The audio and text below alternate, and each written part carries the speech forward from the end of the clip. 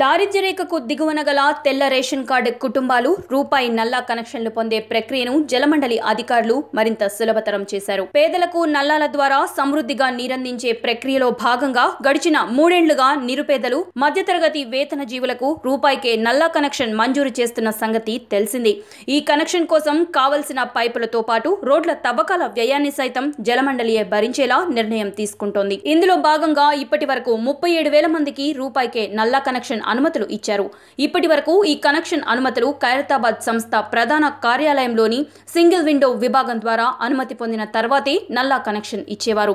కానీ ఇక నుంచి క్షేత్రస్థాయిలో జనరల్ మేనేజర్ స్థాయిలోని రూపాయికే నల్లా కనెక్షన్ అనుమతులు ఇవ్వనున్నారు.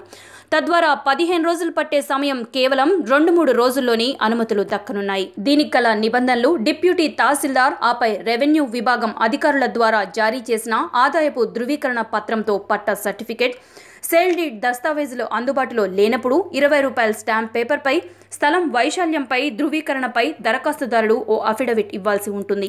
ప్లాట్ వైశాల్యం 100 చదరపు మీటర్ల కంటే తక్కువగా ఉండాలి. భవన నిర్మాణం గ్రౌండ్ ఫ్లోర్ ప్లస్ 1 అంతస్తు కంటే ఎక్కువగా ఉండకూడదు. రెండవ కనెక్షన్ కు ఈ పథకం పరిగణించబడదు. దరఖాస్తు సమయంలో దరఖాస్తుదారుడి వార్షిక ఆదాయం సంవత్సరానికి 2 లక్షల కన్నా తక్కువగా ఉన్నవారిని పరిగణలోకి తీసుకుంటారు.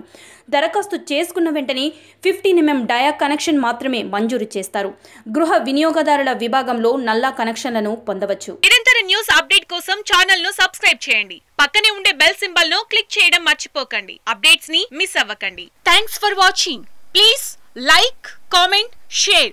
Follow on Facebook, Google+, Twitter, Instagram. For more updates, please subscribe Great Telangana TV.